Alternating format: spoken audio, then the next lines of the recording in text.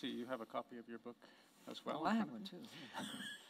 Good evening, ladies and gentlemen. My name is Howard Burton, and welcome to this London Thinks Ideas Roadshow intimate conversation with Roger Penrose.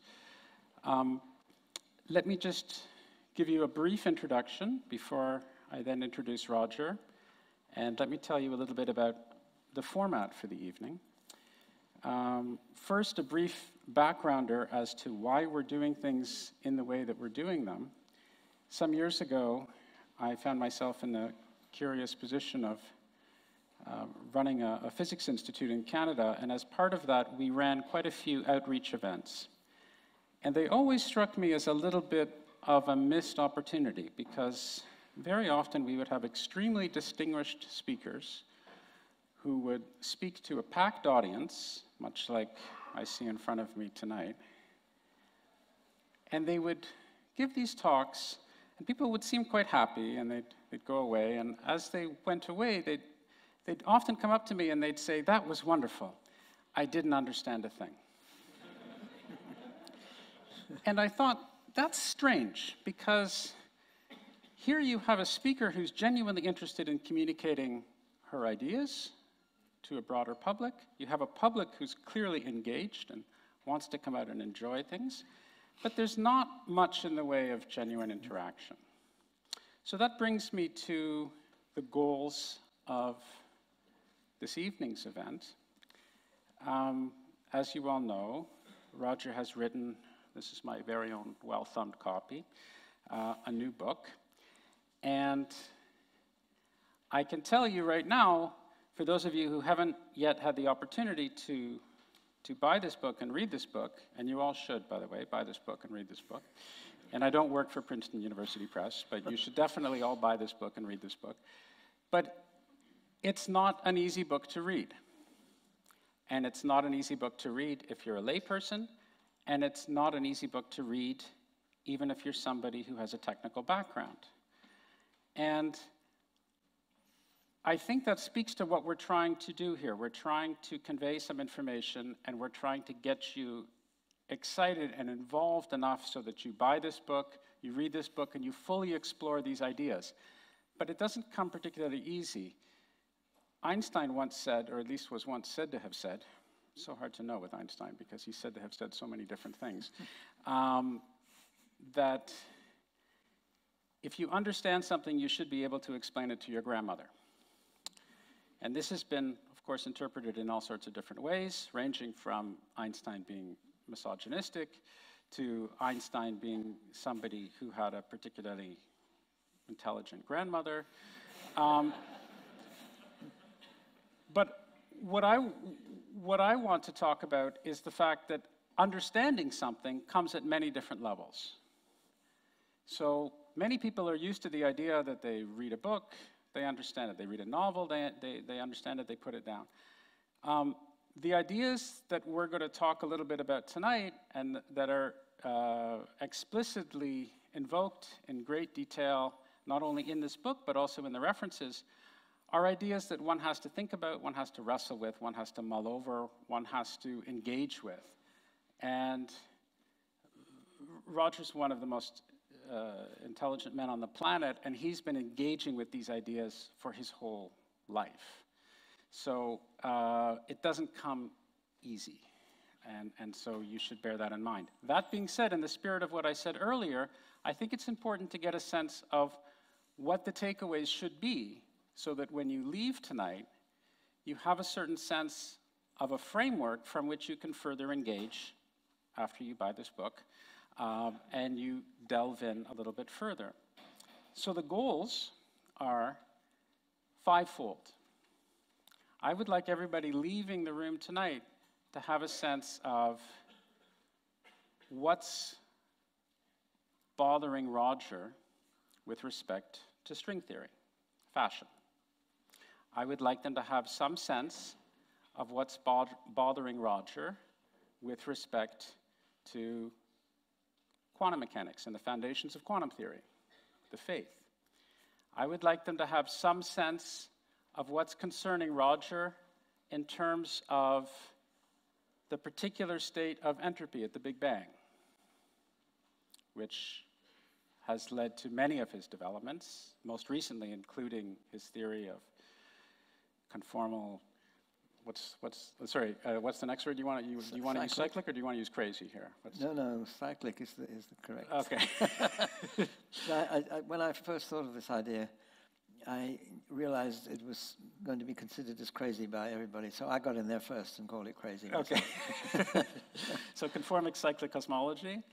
I would like people to, so that's issue number 3. Issue number 4, I would like you to have some understanding of what Roger means when he invokes fantasy in terms of inflationary cosmology and what bothers him about the theory of inflation, some rough way. And lastly, some idea as to why he's so excited about twistor theory.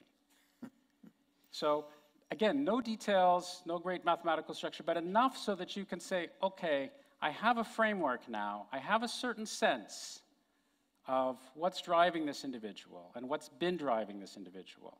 And now I can engage in more details by picking up this book and getting into it. The format for this evening's conversation will be just this, an informal conversation, talking about those 5 different areas, and then at the end of which we'll have a Q&A with the audience. Again, I think we all have some experience with Q&As. I certainly have a lot. So the tolerance for somebody who wants to point out that there was an error on page 231 of the book will be extremely low. The tolerance I'd like to know that, actually. What's that? I'd like to know these things, yes. Or to proclaim and purport their own particular theory or what have you. So we're looking for genuine engagement, a genuine question to ask Roger. Which brings me to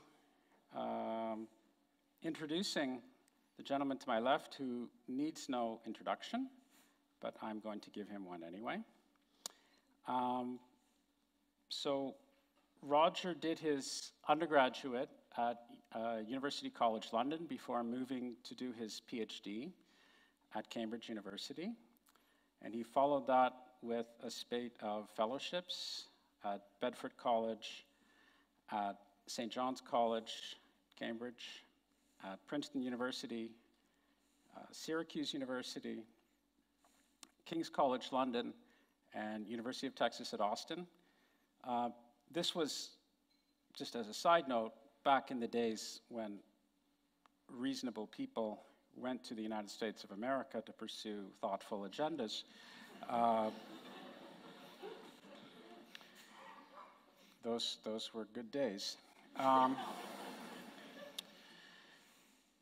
Upon returning to the United Kingdom, Roger took up a faculty post at Birkbeck College and then moved to Oxford as the Rousball Professor of Mathematics. And he is now the Emeritus Rousball Professor of Mathematics at Oxford University. His lists of achievement in the mathematical sciences and physics are quite frankly too numerous to mention, but they include, famously, his singularity theorems for black holes and work that was extended in collaboration with Stephen Hawking on cosmological scales. Cosmic censorship hypothesis, Weyl curvature hypothesis, Penrose tilings, twistor theory, Penrose diagram. Anyway, it goes on and on and on and on. Spin networks. He is a remarkably accomplished individual, and he was knighted in 1994 for his services for science. On top of that, he is, in addition to being one of the most spectacular intellects I have ever encountered, he's also one of the nicest people you'd ever want to meet, and that is indeed a very unique combination. Ladies and gentlemen, Sir Roger Penrose.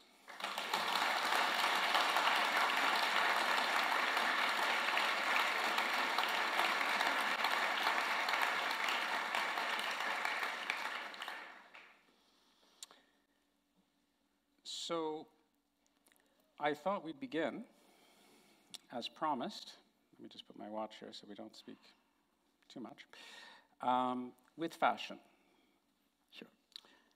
So I'd like to talk about string theory, or rather I'd like you to talk about string theory. And let me start off by asking you a couple of questions. One comment that certainly struck me that was in your book was in the early days of string theory, and as you know, of course it's gone through many different incarnations, but in the early days of string theory, you talked about the fact that you were very enthusiastic about the direction in which string theory was going,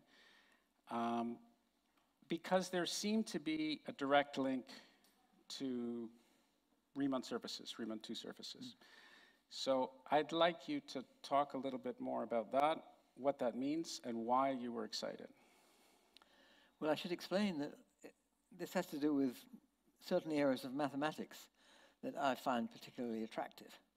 And one of the most important features in mathematics is the theory of complex numbers.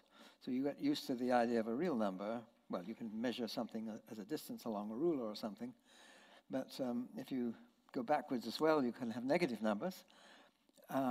You can take square roots of positive ones, but if you try to take a square root of a negative one, you have a bit of a problem.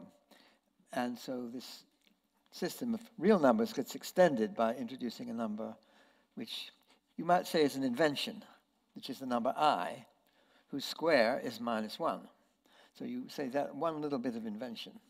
And then you use that number and combine them with real numbers, and you get a system of numbers which I regard as completely magical. It has many features that you introduce I because that solves a particular equation. If you like, x squared plus 1 equals 0. Now, you can't solve that with a real number because that would always, x squared plus 1 would always be a positive number. It could never be 0. But if x is I, then that's a solution. And there's -I is also a solution. But just that one equation, and you solve all equations. So you take any algebraic equation whatsoever, any number of any coefficients, and they can have complex numbers as coefficients, you can always solve them. And it seems to me the first step, if you like, is an invention, but the rest of it is all there, given to you. Right. So there's sort of magic. And this happens again and again. There are many features just in the mathematics which to me seem completely magical. I think one of the things that struck me most is that if you have real functions, then they can be, I'd be a little technical, say, they can have different degrees of smoothness. You can differentiate them a certain number of times, and maybe you get stuck at a certain point. But with complex numbers, if you can do it once, you're never stuck. You can use power series, you can differentiate as many times as you like. It's infinitely smooth automatically. That's another thing. And they're just one after the other, totally magical features, which seem to be this one little thing at the beginning, and you get all the rest of it free. And it seemed to me that wouldn't it be wonderful if these numbers lie in any sense at the basis of the way the physical world operates. And then I learned about quantum mechanics, and I found suddenly these numbers appear in the formalism of quantum mechanics, and they're there. It's not as though they're sort of artificially put in. The theory would not work if it weren't for these complex numbers. Right. You can go beyond it. There are things called quaternions, which are generalizations of complex numbers, and they don't commute. AB is not the same as BA, and they're a very attractive system, but they don't have the magic. And people have tried to put quaternions into a theory of complex numbers, and it doesn't work. There's something about the magic that you see in the mathematics which begins to reveal itself in an unexpected way in the initial discovery of quantum mechanics and quantum mechanical features, and how you describe the theory as fundamentally based on these complex numbers.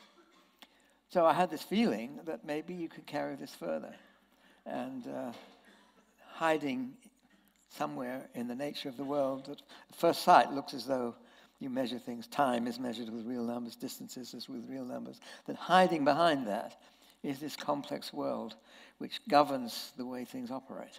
So the fact that that originally there was this link with these Riemann surfaces, which in turn Yes. linked to complex numbers, which in turn was the right way of expressing, or at least a potentially fundamental way of expressing Perhaps I quantum should theories. explain a little bit more, because you see, the idea of there's things called Feynman diagrams, which is the way that people calculate using in quantum field theory, particle physics.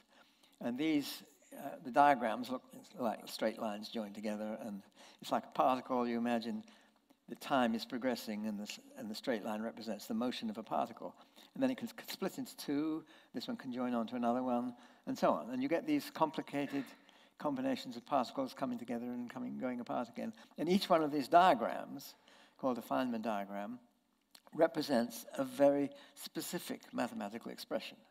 And then you sort of fit these together, and you can get absolutely amazing calculations which give you extraordinary precision. Sometimes, I think Feynman used the example that you calculate the magnetic moment of an electron to a greater precision than the width of a human hair in relation to the distance from New York to Los Angeles.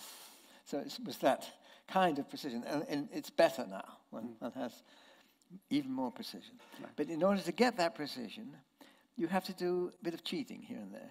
Now, the cheating is a bad word, because it's not really that. It's sort of seeing ways to evade infinities. Because you find that if you simply use these expressions in the Feynman diagrams, whenever it gets at all interesting, the answer technically is infinity. And that's useless. So what people do is they find, well, you can find certain classes of these diagrams, and you can factor them out in a way. Well, let's not go into details. But there are ways which you can get rid of the infinities by putting them all in parcels and throwing them out, if you like. And so you can use these tricks to get finite answers out of the Feynman diagrams. But it's admittedly, there's a bit of trickery. It seems to work extraordinarily well, but it would be nice if you didn't have to use that trickery. And the idea of the strings was, okay, instead of having a little particle, these lines representing the history of a particle, you have a little tube. There's a little loop. That's the string. And now it's a sort of pipe. And then these junctions where they join onto others of these lines, these pipes, it's a bit of plumbing, you see. They join together, and you have these complicated, and there's nothing infinite in it. It's all finite, and these things are interpreted as these Riemann surfaces. So these are a Riemann surface, I explain. You see, if you have a curve described with real numbers, well, a real number is like a line, you see. Whereas if you have the complex numbers, they fill out a plane. So a complex a space which is described by one number, and if it's a complex number, it looks like a surface. And these things are called Riemann surfaces when they close up and form complicated topologies. They can be, simplest one's a sphere. You can have a thing looking like a donut, an American donut, I should say, with a hole in it, or a thing with an American pretzel, which can have lots of holes in it. And these things, if these are described as these complex curves, if you like, which means surfaces in the real sense, they have amazing mathematical properties. It's going back to the magic of complex numbers again. Right. And these strings, the history of a string is a little tube, and then instead of having a sort of sharp place where they join onto the other ones, these tubes join on smoothly, and they form these beautiful Riemann surfaces. So when it was described to me that this was a new theory, I thought, wow, this brings in this idea of this complex analysis into a very fundamental, at a very fundamental level in physics. And rather than having these infinities coming out, we can work out things with perfectly finite calculations. Of course, this was the early days of string theory. Very early, yes. And in the 70s, I think, I can't remember exactly. And it was invoked for rather different reasons than it's invoked today, and we don't have to go through all of that. What I would like to go through, although a quick aside, it seems to me that a German pretzel also has holes in it. It doesn't have to be an American pretzel, right? Yes. Is there a difference between a German pretzel and an American pretzel? I'm not sure. You see, they're the same. I think pretzels maybe are universally the same. Do they have the same number of holes? 3 holes, is that it? Anyway, yes. Never mind about that. You became despondent, notwithstanding your initial excitement for the reasons that you just gave, when it became clear that string theory had, at the time, 26 dimensions. But this was, yes. And then it later, due to whatever, various different things, supersymmetry and so forth, it was reduced to 10, but that's still a whole lot of dimensions too many. And so the principal concern that you have with string theory, many people, of course, have all sorts of concerns about testability and experiment and all of that. That's a whole other ball of wax. But my understanding is the primary concern that you have with string theory has to do with these extra dimensions, in this case 6 extra spatial dimensions. And to understand what your concerns are, I think we have to talk a little bit about functional freedom. Yeah. And so I'd like you to, in answer to this question number 1, what's bothering Roger about string theory, and what is it about these extra dimensions? We have to start talking about functional freedom. So over to you. Yes. Well, you see, when people ask me this, I think I described in the last section in the book that I had 2 reasons for not liking the extra dimensions. I had my public reason and my private reason. So we come to the private reason later, if you like. But the public reason, which I certainly we're in maintain, public after all. Yeah, So. it's in the public, yes, so why not? Was this functional freedom question. See, the thing is that people say, well, yeah, there are 10, whatever it is, 22 or 10 extra dimensions. See, originally it was 26 dimensions. They needed space and time altogether, so that's 22 extra ones. And then they got it down to 10 dimensions, so that's only 6 extra ones, which is supposed to be an improvement. Although they never gave up on the 26, it's still there, and this is a problem. I've always had it. Sometimes it's a bit of a confusion about which is the number of dimensions there. But the point that they kept saying, I mean, the official answer is, these extra dimensions are small. Now, what does that mean? It means that they're sort of wrapped up into a little loop. And the example often given, and I give it in the book too, is the example of a hose pipe.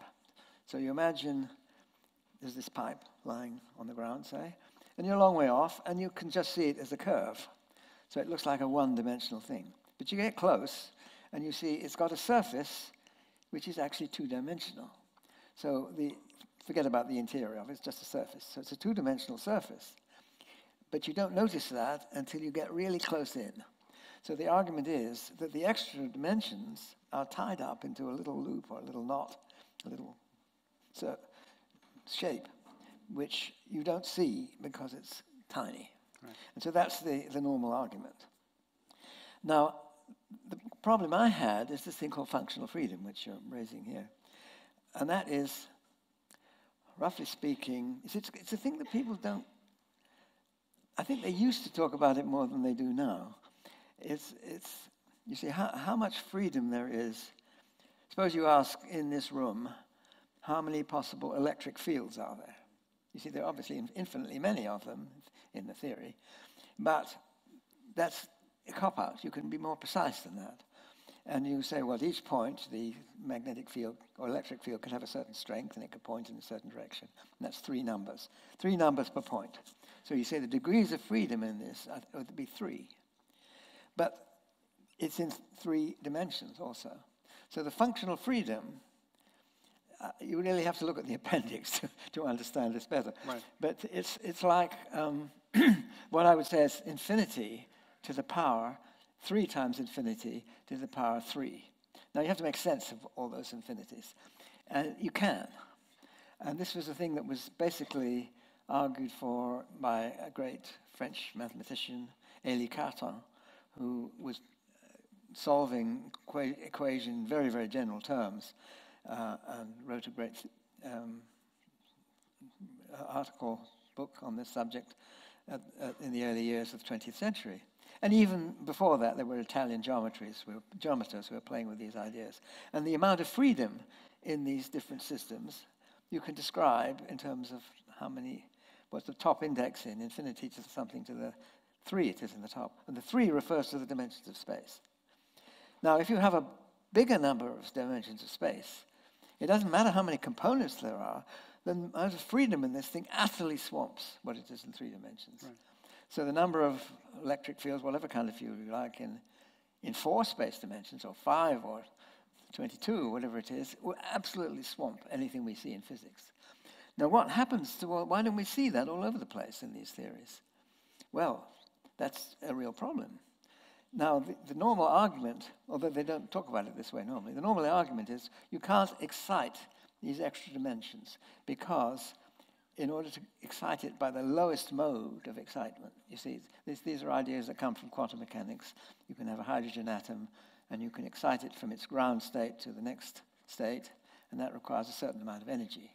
And the amount of energy you would need to excite this lowest mode of these extra dimensions would be enormous. What do they mean by enormous? They mean something like the energy in a large, really sizable artillery shell. Now, it's what's called the Planck energy. It's actually a bit more than that would be needed, but never mind about this.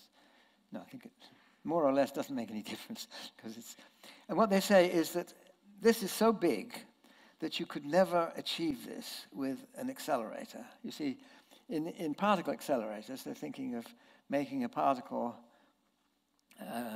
shooting at a huge speed. Well, it never gets faster than the speed of light, but it can get more and more and more and more energetic. So the amount of energy in that particle, it can be a certain amount.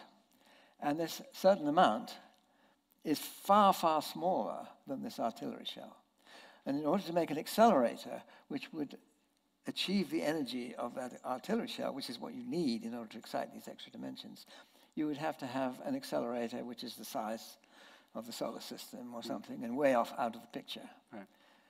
But then it struck me, this is ridiculous, because just to excite that one little degree of freedom in the extra dimensions, it's for the entire universe. So it's not as though you're taking an accelerator and trying to excite it here. In that one particular place. It's for the whole universe. Right. Now, for the whole universe, this artillery shell is utterly ridiculously small. And I talk about the Earth's orbit around the sun and how much energy there is in the Earth's orbit around the sun. Well, millions and millions and millions and millions times this artillery shell energy. So why is just a little bit of that energy going to disturb these extra dimensions? And there's no argument. I've never, you see, I brought up an argument like this in, I think it was... this was for Hawking's 60th 2002. birthday, right? Yes, it was a conference in honor of Stephen Hawking, whatever his birthday was at that time. And I gave a talk. I was somewhere else first, so I could only go at the end of the conference. And I gave the last talk in the meeting. And I said, well, look, I probably won't escape from this room without being tarred and feathered, you see, because I was questioning this whole idea of these extra dimensions, because there were world experts in string theory there. And well, the next day, I didn't get tarred and feathered. The next day, in fact, I went in. This was a conference, a sort of popular conference at the end of the main conference. And I went in, and immediately Gabriele Veneziano, a very nice chap, is one of the founders of string theory. And he came up talking, and he said, well, look, well, and he complained about something. He said, no, I don't mean it, it's this. He said, I see. And at this point, Michael Green came up, who was another great figure in string theory. And he came up and he started attacking me. And he said, no, what about this, you see? And then Gabriele said, no, he doesn't mean that, he means this. And then they started arguing with each other. So I snuck off. And that's the end of the story. And then I sat down at lunch afterwards. I was sitting down at this table. And Lenny Susskind came and sat down. Now, I should say Lenny Susskind is one of the great proponents of string theory. And he was, in fact, the one who first mentioned to me the early ideas of string theory, which I was very taken with. I thought they're really great ideas about these Riemann surfaces. That's before the dimensions went up, you see, when it was still three-dimensional space and one-dimensional time. And he sat down opposite me, and he said, you're completely right, of course, but totally misguided. And I tried to think, what did he mean by that? So I thought, the interpretation I made is, yeah, we know all that stuff, but you shouldn't distract us because somehow it will be figured out. That's right. We're disturbing with this great search for truth, you see, and little mathematical details, we'll figure that out later. So my encapsulation, tell me if I'm off base, is that using these ideas of functional freedom that you should read in Appendix A2 and Appendix AA when Yeah, you buy appendix this, is when you buy this book. right. Yes. That's the easy part, the easiest appendix. Yeah. There, you will find that according to contemporary string theoretic views, that there are these extra, let's say, 6 dimensions that are supposed to be curled up in such a way that they don't interact with us in the normal course, but in fact, there's an argument that no, they should be excited, and that would lead to instability of the theory. And also it's worse because the main problem is, you see, the obstruction for exciting these extra dimensions would be quantum mechanics. That's the argument. You see, classically, I don't think there's any argument. It really wouldn't work. But you could say, because it's like a quantum mechanic, like the hydrogen atom thing, and these energies are discrete, then you have to excite that first energy level, and that's too difficult because it requires all this energy. But I say that argument just isn't right.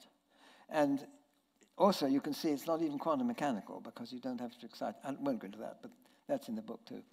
But then when you look at it classically, it's even worse than that, because once you do excite them, it collapses to a singularity. And this is ironically, this was a theorem that Stephen Hawking and I proved much before, and you can prove that it goes singular, almost certainly. And it's totally ignored. So apart from these responses I had in the next day after my talk there, nobody from the string theory body has ever come to me, written to me, emailed me, or anything to say, look, your argument's wrong for such and such a reason, or, yeah, that's a nice idea, or anything. Just zero. I've had no response of any kind whatsoever on these. And this brings up a sociological point that hopefully we'll have time to get into at the end, which is, of course, why you call this fashion. Yes. There is a certain sense of inertia in aspects of this community where people might not be as willing as they perhaps should be to consider objections and other possibilities. But let's move on to faith. Yes. And the faith, as I understand it correctly, is faith in quantum mechanics, not just faith in quantum mechanics in everyday quantum experiments, but faith in the idea that we can extend the range of quantum mechanics indefinitely, basically. Yes. I should explain it. It's completely different. You see, sometimes people say about string theory, quite legitimately, that there are no experiments to test it. That's not, it's certainly true, and I agree with that criticism, but that's not my criticism. My criticism is that it doesn't hang together as a proper theory of physics, no matter how beautiful the mathematical ideas are, and a lot of them are extremely attractive as bits of mathematics, but as a coherent physical theory, it doesn't hang together. Now, when it comes to quantum mechanics, it's completely different. There are vast arrays of different types of experiment confirming quantum mechanics one after the other. The theory is crazy, but it works extraordinarily well. Sure, it's also a lot of the mathematics is extremely beautiful. You have it's very beautiful mathematics. The experiments all work, but it's crazy. Now you see people argue, well, it's only crazy because we're not clever enough to understand it. It's a question of interpreting the theory correctly. If you have the right interpretation, then you will see it makes sense, but nobody really has the right interpretation. Well, lots of different interpretations people have. You have this wonderful image / metaphor that I understand from your book came from the bicentenary of Hans Christian Andersen, or something close to it, with the mermaid. Right. Yeah. This idea that there's the quantum world that goes about doing its own thing according to its own rules, that is called, represented by the letter U for unitary, but which perhaps we'll get to in a moment. Then there's the classical world that we all know and love. And the question is how you connect those two, and this distinction between U, C, and R. R being the way that one can go, an act of measurement, effectively. Yes. So perhaps you can talk a little bit more about what. Yes, I said this was the Hans Christian Andersen Society asked me to give a talk in Odense, or however you pronounce it.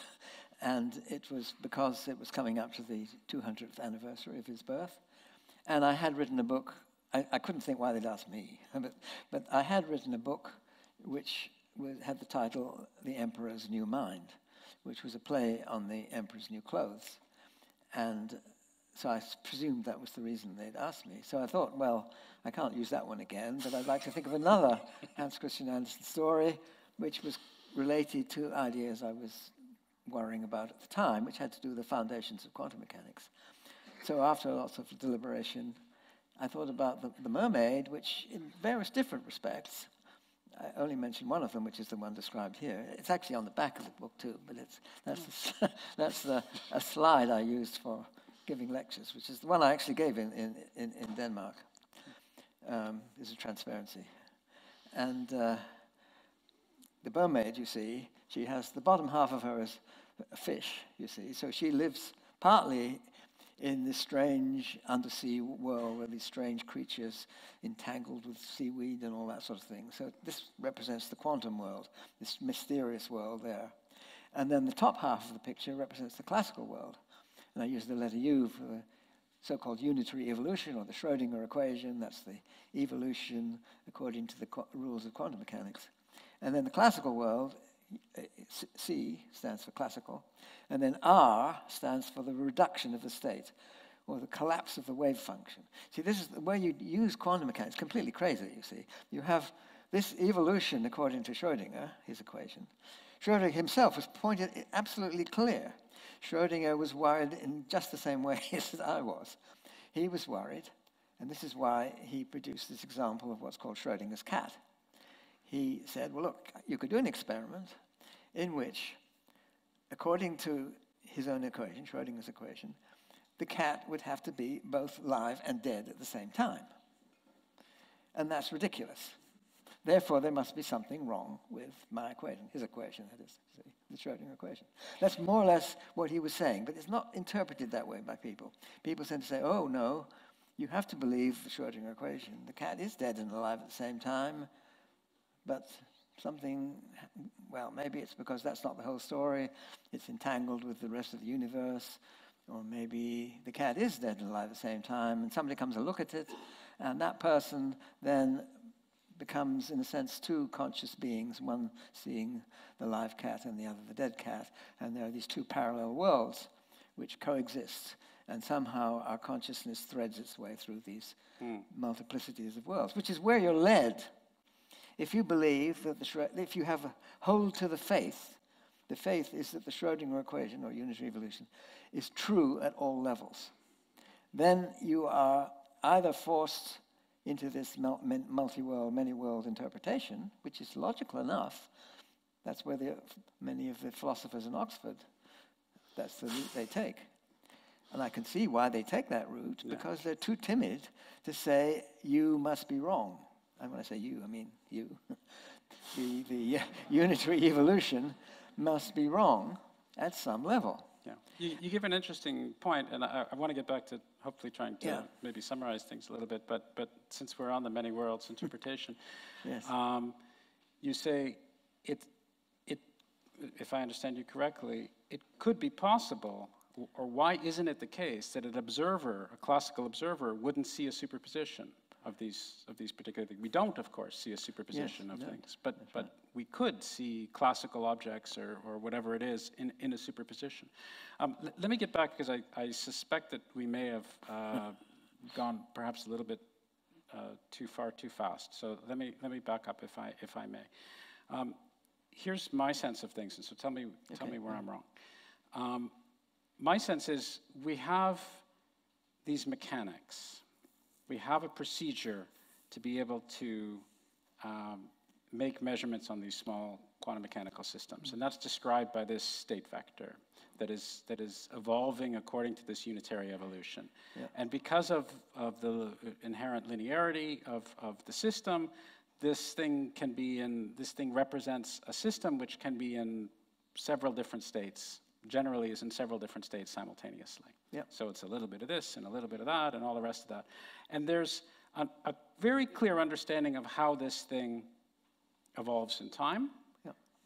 And lo and behold, you and I, or a detector, or some classical thing, makes a measurement, and that very act of measurement, what they call, collapses this wave function. So that instead of it being right before the measurement, it was in this linear superposition of these different states. We make a measurement, and it's in this particular state. Yeah. And so, to use your language, you have this U world of the mermaid, where it's in this linear superposition of different states. The mermaid, being a classical individual, recognizes that it's, after having made the measurement, after this R business, it's actually in one particular state. And so one question is, what is this wave function? Is it real? Does it represent any sense of reality? Is it a sense of what we know? And this is this whole question of quantum. Well, that's part of it. You see, that's one of the loopholes that people go. They say, maybe, you see, there's this thing called the Copenhagen interpretation, which more or less Niels Bohr and Heisenberg came around to this view to say this is how we must understand quantum mechanics. It's a provisional view, certainly, because what it says is this piece of apparatus, you can't treat it. I mean, think of a Geiger counter. There's a particle emitted, and it enters the Geiger counter. Now, that particle is a quantum object, so that it could be here or it could be there all at once. The state, according to the quantum state, could share its existence in various different possibilities. Now, one of these possibilities is that it enters the Geiger counter. Now, the Geiger counter has to be treated as a classical device. So it clicks or it doesn't click. If it clicks, you say the particle went this way. If it doesn't click, the particle went some other way.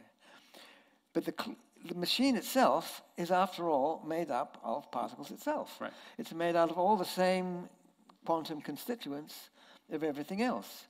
So it wouldn't just click. It would be click and not click at the same time. You see, but that's not the way we experience detectors. They either click or they don't click. Right. Or we hear a click or we don't hear a click. Is it the hearing of the click which is somehow making it actually click?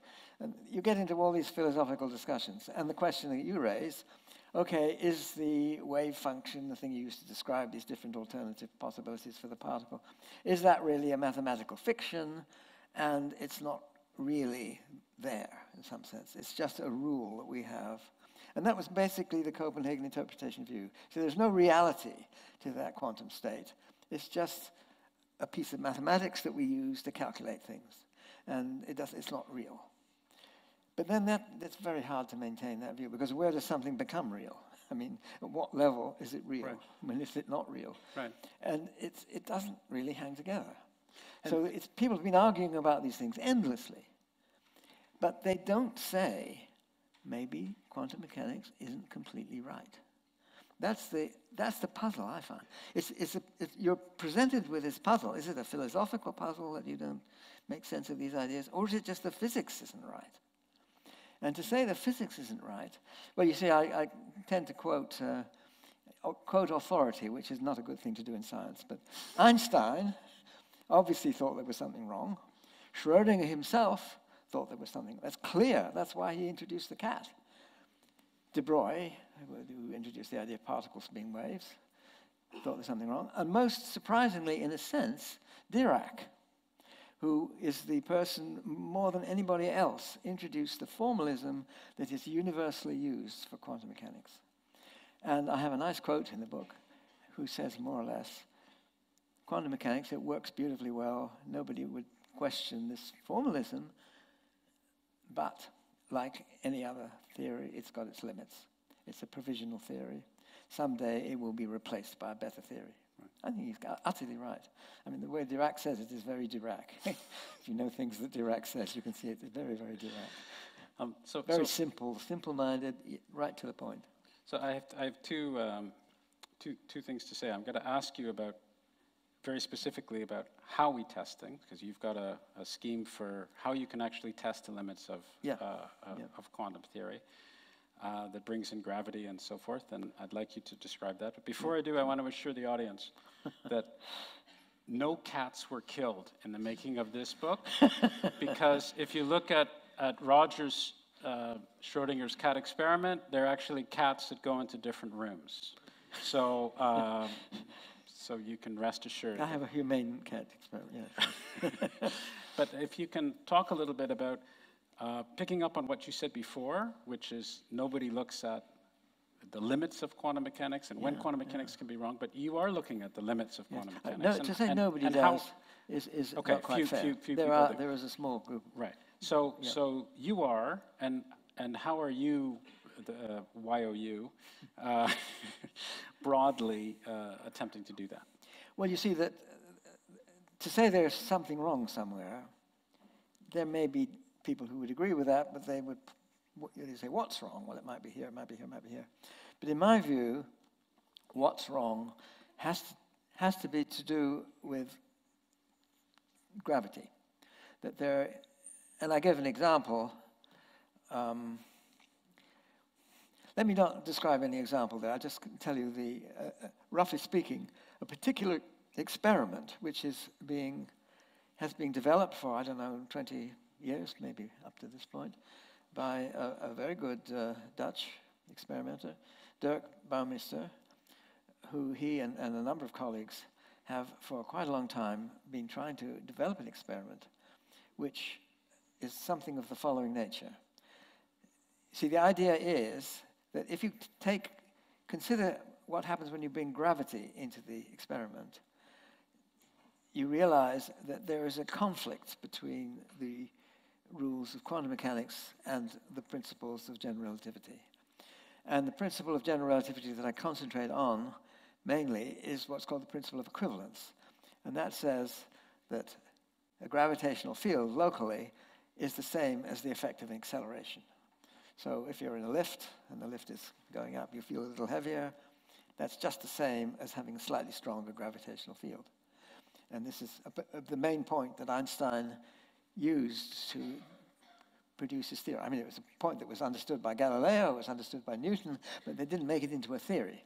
The point about Einstein, he said, look, this is a key point telling us a new route to go to understand how to do gravitational theory. And this resulted in general relativity, which is now has these wonderful confirmations in the LIGO observations with black hole encounters a long time ago in the early universe. But anyway, gravitation theory has this principle of equivalence. And you can see, if you look into the details, that quantum mechanics is not quite consistent with it. And it leads one, with a bit of hand-waving at certain places, but a fairly logical argument, to the conclusion that a superposition, let's say you could have this glass here, and you could put it into a superposition of being here and here. So you could make... Well, then it's two glasses, so you have to be careful. I'm talking about one glass. No, so but I'm just in different places. So imagine that this is not two glasses, but one glass in a superposition of two places. That's right. And the idea is that that superposition will become one or the other. Actually, physically, it decays into the state which is one or the other in a time scale that you can actually calculate. It involves the amount of gravitational interaction. If you tried to pull this glass away from that one, say if it was two glasses, how much would the gravitational force be pulling it from here to here? And you use that measure of mass displacement, and that gives you a lifetime. It's a sort of reciprocal of that. The more mass is displaced, the shorter will be the lifetime. So for a glass like that, it will be a ridiculously tiny fraction of a second. It would go less than I can snap my fingers, of course. It will be one or the other. However, if it's much smaller, if it was a neutron, it would be probably the age of the universe. Oh, something like that. And there are experiments, very good experiments, to show neutrons are in two places at once. You know, tracks that it makes, it's got to be considered to be both here and there at the same time. And you get used to that after a while. But what's the difference between this glass and the neutron? It's not that they're made of different things or not, it's that this glass is a lot heavier. It's a lot more massive, I should say. And so that this measure of mass displacement is much huger, and therefore the lifetime is much smaller. For the neutron, you'd never see the decay into one or the other. But for that glass, you would. Now, is there a point at which that could be detected experimentally? Now this experiment, which Dirk Baumeister and his colleagues, and I think there are some other experiments also, different places in the world which people are doing, but this is the one I know particularly. It involves putting a little mirror, and that mirror is pretty tiny. It's about 1/10 of the thickness of a human hair, just too small to see, but it's, what is it? You take a photon, and this photon is split into 2 beams. So it's a superposition of being there and there. The one that goes this way hits this little mirror, where it's not enough impact to hit it with 1 photon, but what you do is you reflect it backwards and forwards against another mirror, and it does that about 1,000,000 times, and that 1,000,000 times is about enough to push the mirror away by the pressure of that photon on it, so that it's displaced by roughly the diameter of an atomic nucleus. Not much. But that amount, and it's on a sort of spring, and you bring it back again after a while, and you see whether, when it was in a superposition of 2 locations, it became one or the other, spontaneously. Is it big enough to do that in, say, second, minute, something like this, depending on the details? And that's the kind of thing that this experiment is geared to look for. And so the idea is that it's the effect of gravity that is It's the gravity reducing. of itself. We should make the point here. It's not the Earth's gravity you're looking at. Right. That cancels out Right. from this calculation. But it's the gravity of it on itself, which is pretty damn small, Right. as you might imagine. But it's enough on this calculation for it to become one or the other. So it's the effect of its self-gravity. It's the effect Yeah. of Einstein's gravitational field that is forcing this otherwise permanently stable quantum state to actually collapse. That's right. And this is this objective reduction, this OR That's right. that That's you the allude idea. to. Now, we don't have time to talk about this, and this is actually not in the book. This is in The Emperor's New Mind, which you should also buy. But you speculate that, in fact, this feature, this objective reduction of the state vector, is actually somehow linked to consciousness as well. Well, that's not in the book, you're right. Yeah. I tried to keep away from that. Well, this is an idea which I've been developing with Stuart Hameroff. Let me very quickly say, I have a picture in the book where you see it's as though that if the thing's in one place or another, the universe has to make a decision. It's because the space-time of that tiny little mirror, if it's in one place or in the other place, they're slightly different. The 2 gravitational fields are slightly different. And space-time doesn't like to be in a superposition of 2 places at once. That's the sort of argument. So it decides on one or the other. Now that decision that it makes to one or the other is what Stuart and I refer to as a moment of proto-consciousness. See, the idea is that the universe has to make a choice. Now, it's totally unimportant as far as the universe is concerned which choice it makes, so it's effectively random. But if you have this choice somehow at a much bigger scale and tied up with all sorts of other processes which are meaningful in one way or another, then that is the kind of choice that one actually makes with a conscious decision. So it's not that this is conscious. I'm not even saying that. That's why we say proto-conscious. It's the sort of brick out of which the building of consciousness is constructed. So the idea is that consciousness needs a lot more to be meaningful in some sense, whereas the actual individual choice which the universe has to make is now a much more controlled choice, and which is the idea of what consciousness has to do with. Now that's not in the book. Right, I've taken us a little bit further Yes. afield. Yes. But you believe that there is, so tell me if this is right or if this is wrong. My understanding is that at some level you think the principles of general relativity, the principle of equivalence which led to general relativity, is a more fundamental thing than, say, Schrödinger's equation or are principles upon which the quantum world is based, insofar as one can see you're looking at me quizzically, so maybe this is completely wrong. Okay. But Well, I wouldn't quite there's a bit of a tussle, it seems, going on between general relativity Let me and put it quantum another theory. way. You see, there are a lot of people, well, I say a lot, it's a fairly small proportion, but there are quite a few people who are actually working on this area of what's called quantum gravity. Now, what they are trying to do is to combine these two great theories together. And the usual view, the term quantum gravity more or less says this, because if you say quantum something, it means use the rules of quantum mechanics and apply it to the something. In this case, what it means is use the rules of quantum mechanics and apply them to gravity. So we will have a quantized theory of gravity. And what the people who work on this area, it's the sort of thing that I would have thought of too. Let's leave that aside for the moment. But this area is what's called quantum gravity. Now, what I'm trying to say is, yes, we've got to combine quantum mechanics and general relativity at some level, but one shouldn't try to impose the rules of quantum mechanics on those of gravity. It must be a more even-handed marriage between the two, that there is give on both sides. And so there has to be give on the quantum mechanical side as well. And I'm not trying to say that the principle of equivalence is more fundamental than the laws of quantum mechanics. I'm not sure I would say that at all.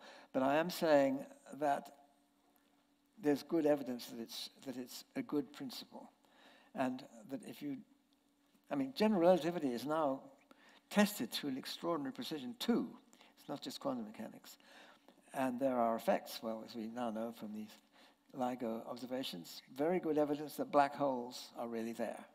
We've had good evidence for that before. But black holes seem to be there, and they come about from taking this theory very seriously.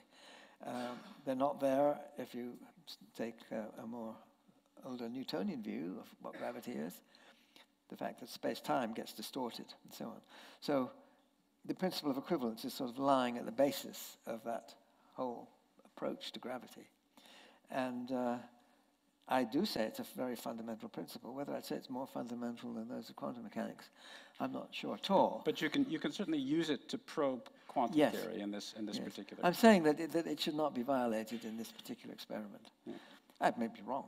See, that's the point of the experiment. Maybe it will show that this idea is wrong. Before we move on to entropy in the early universe, I just want to make an aside because you mentioned some of the diagrams. So another remarkable feature in this book is that all the diagrams, right, were done by you. All of them except for the computer graphs, which are a few of them. Okay. And the one or two, the Escher picture I did not draw. Right, of course.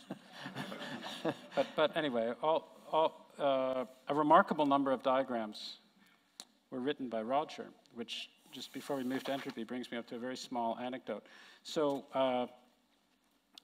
years ago, I was able to corral Roger into serving on an advisory board of this thing that I was involved with, which is a terrible, thankless task, and no serious person who has better things to do. Well, you more or less invented the institute, the Perimeter Institute. You more or less invented it. Well, yeah, but I'm talking about the thankless task, not my thankless task. I'm talking about your thankless task that you had to do. So we'd hold these meetings, which were not terribly interesting meetings, and they'd be filled with all these top scientists. And the very first time I met Roger, I saw him, and he was, it wasn't the very first time, but one of the earlier times I met him, he was around the table, and there'd be 8 or 10 or whatever it is of these very famous and highly regarded scientists, physicists, and I'd watch him taking notes frantically the whole day. And I thought, what is he doing? This is not his thing. Why is he? I was just completely mesmerized by this, and I went up afterwards and I looked, and he was doodling the whole time. And the cartoons and the doodles that you drew were actually remarkable. So you're an extremely accomplished artist, and so the diagrams are worth the book in and of themselves. But let's move on to entropy. So there's a problem with entropy at the Big Bang. Indeed. And there are two aspects of this. One is the problem itself, which I'd like you to explain. But the other is the fact that not as many people as might be optimal seem to be paying a great deal of attention to it. So first of all, what's the problem? And maybe one way to start, obviously you can start whatever way you want, but you have this, again, this very interesting diagram of two different types of entropy, of a gas in a box and then stars collapsing or what have you, in terms of defining what entropy is and where the problem might lie. Yes, well, it's the sort of thing I now call the mammoth in the room. It's, what is the second law of thermodynamics? What does that say? It says, more or less, things get more and more random as time goes on. The measure of randomness that's being used here is a thing called entropy. And so, roughly speaking, the entropy of a system is how random it is. You can tighten that up, but never mind, that's what it's saying.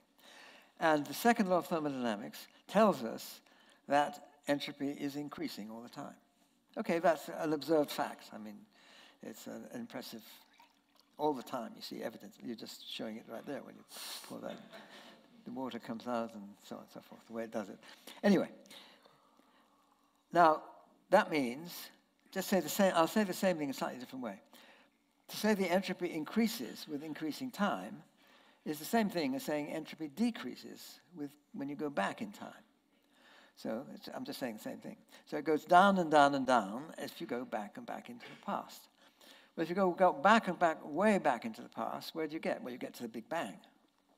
Now, the Big Bang, what's the best evidence for the Big Bang?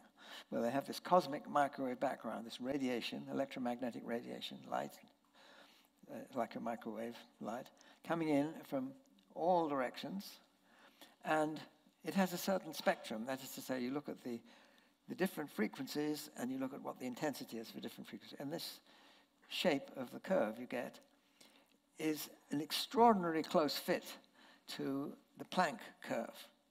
Now, what's the Planck curve? Well, that is what you get with what's called thermal equilibrium. In other words, what does thermal equilibrium mean? It means maximum entropy, a state of maximum entropy.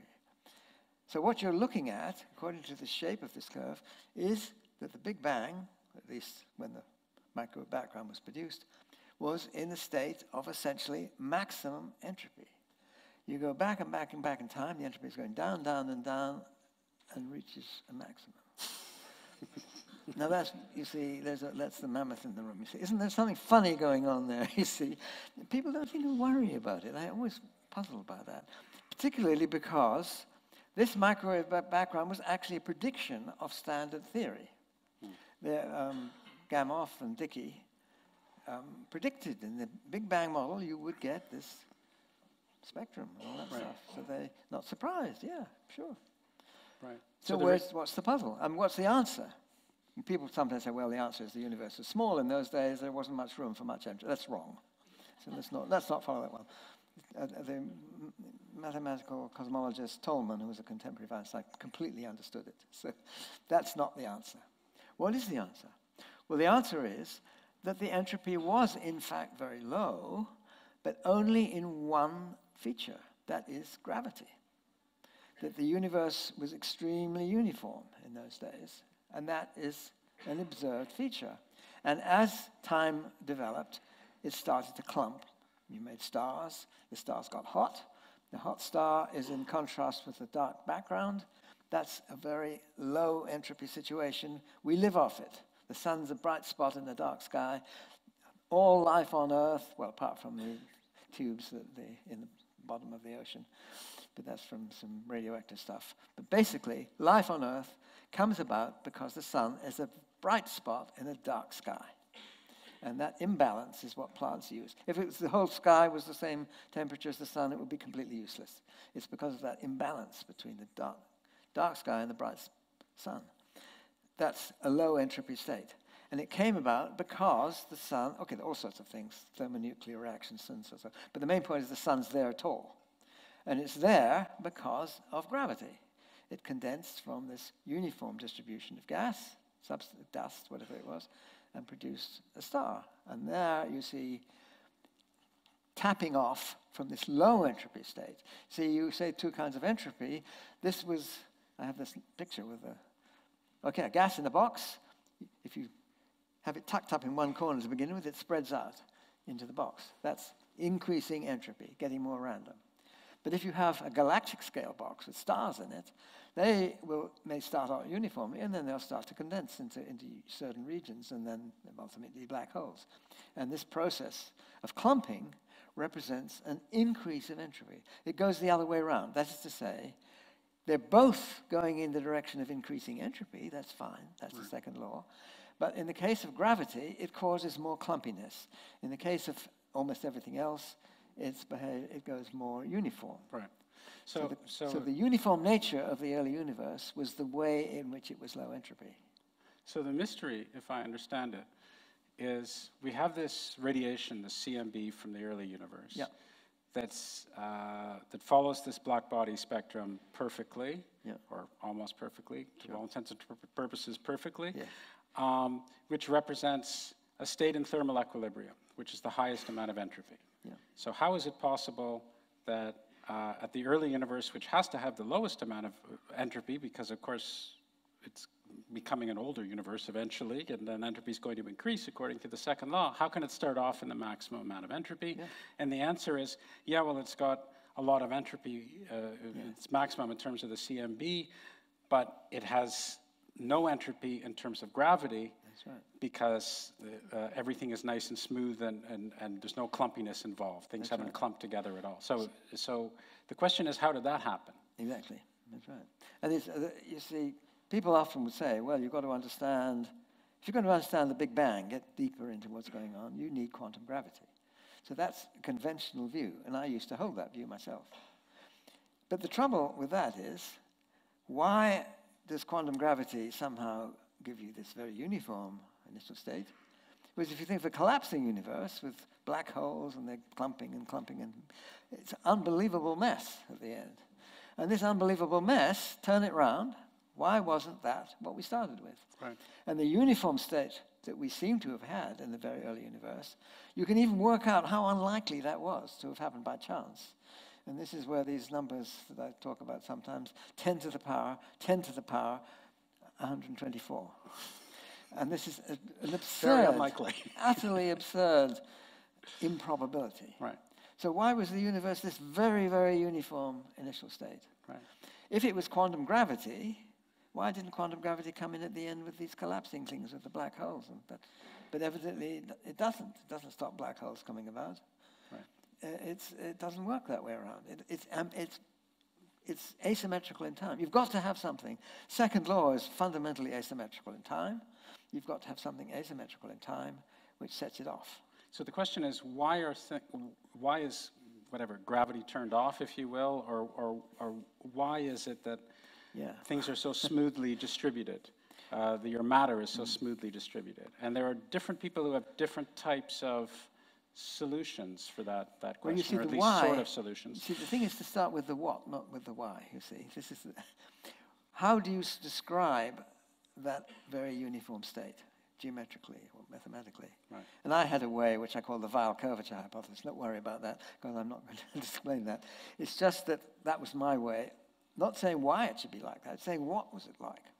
It was like that this thing called Weyl curvature was zero in the initial state by decree. By decree, more or less, yes. So that was it was a hypothesis. But then my colleague, Paul Todd, in Oxford, he was a student of mine a long time ago, but he does wonderful things now. And one of the things he did was another way of stating this idea. You don't say that the Weyl curvature was something. What you say is, now here I have to explain conformal. Let's backtrack a little bit and talk about space-time. The space-time is this four-dimensional structure, and it has what's called a metric. So that means you can have a notion of distances. It's better to talk about times. That works out to be a much more precise measure of scale. So you say there this notion of time, how clocks measure times, different clocks going along different histories will have slightly different measures of time, but that time is a function of that world line, the history of that clock's path. Now, that's conventional general relativity. But this notion of the metric that this the thing called metric, which is determined by the way the clock, how fast the clocks tick, if you like, is defined by 10 numbers at each point. There's a thing that you write GAB or G mu nu or G, whatever it is. And in the subject, you have a G with a couple of little indices. And those define the 10 numbers at any point, which tell you what the metric structure is there. Now, most of that information is telling you how light behaves. That tells you the speed of light. So you have a thing called the light cone, which tells you the history of a flash of light. And you have to imagine at every point in space-time, there's one of these little cones. And that little cone is telling you, it's a cone it's telling you the history of a flash of light. As time progresses, think of it upwards, the flash of light gets bigger, and the space-time track of that flash is a cone. So you have these cones conceptually all over the space-time. Now, if you just know the cones and not the scale, so you don't have any clocks yet, you just have the cones, that's what's called conformal geometry. Now, conformal geometry is, I like to illustrate it by that nice Escher picture they've got. Right. There are two versions, one in chapter 1 and one in chapter 3. And that shows you a kind of geometry. It's called hyperbolic geometry. Don't worry about that. It's a kind of geometry in which there are angels and devils or fish, and they are represented. And you look at as they get towards the edge, there's a circular boundary to this picture, and that circular boundary represents the infinity that these creatures in the picture, that's their infinity. But they're squashed down. In order to get it all on the picture, you have to squash it down so that they appear to us to be getting smaller and smaller. But the angles are preserved as they go. But the point is that angles are preserved, that's right. The angle on the fish's wing or the fin or something, or the devil's wing or something, that angle is the same no matter how close they are to the edge. Small shapes are correctly represented no matter how close to the edge. But the scale is not. The scale can be squashed down. That's a conformal representation. Right. Now, in space-time, what does conformal mean? It means just the light cones. You don't know what the rates of clocks are. Now, rates of clocks, we have extraordinarily precise clocks now. You can measure I think from about here to here, about a centimeter or perhaps less. The slowing down of a clock that's lower down from slightly further up because of gravity can actually be measured.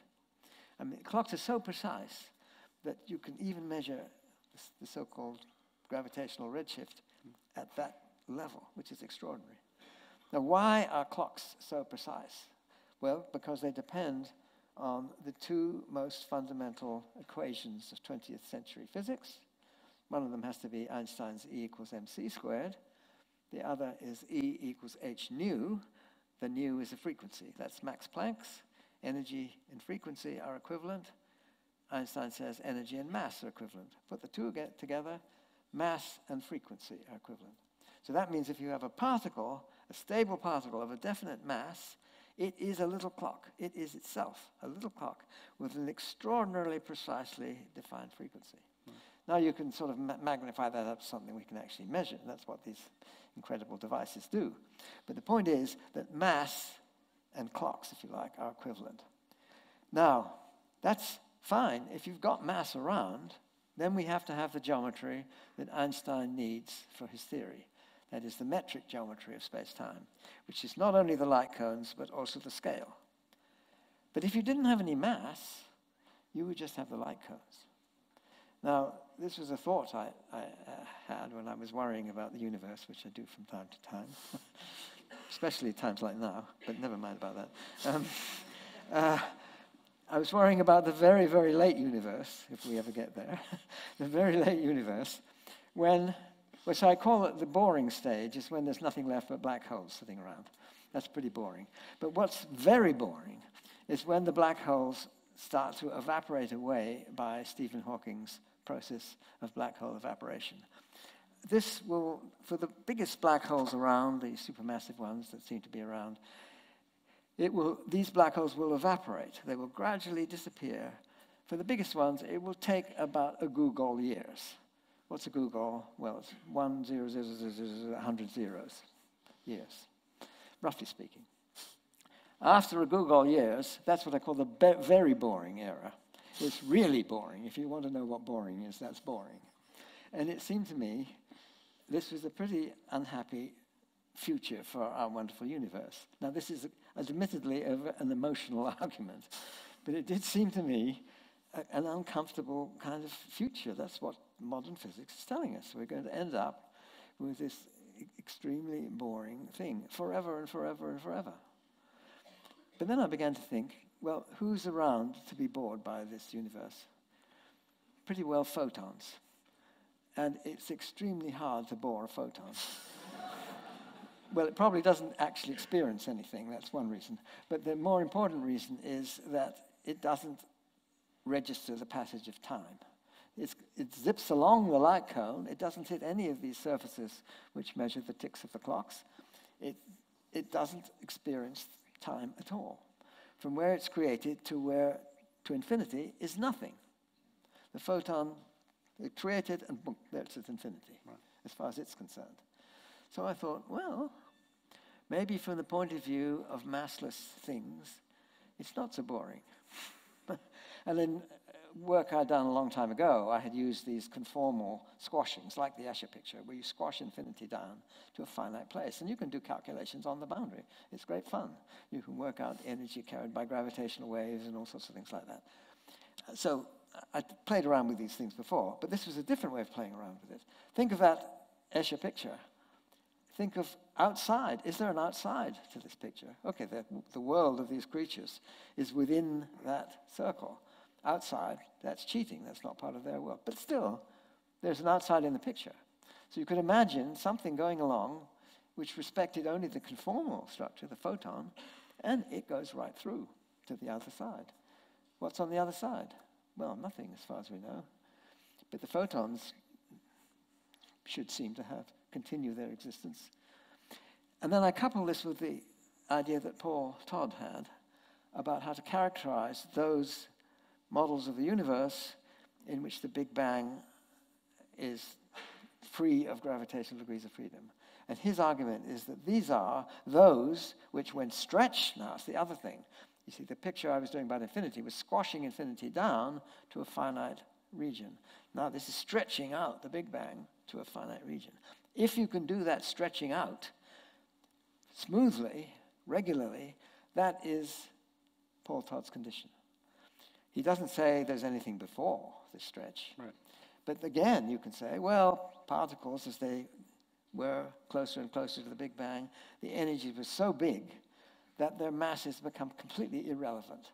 They're basically massless things, just like the photons at the end. And so they don't care about the metric either. So they would think they should have come from somewhere. Where did they come from?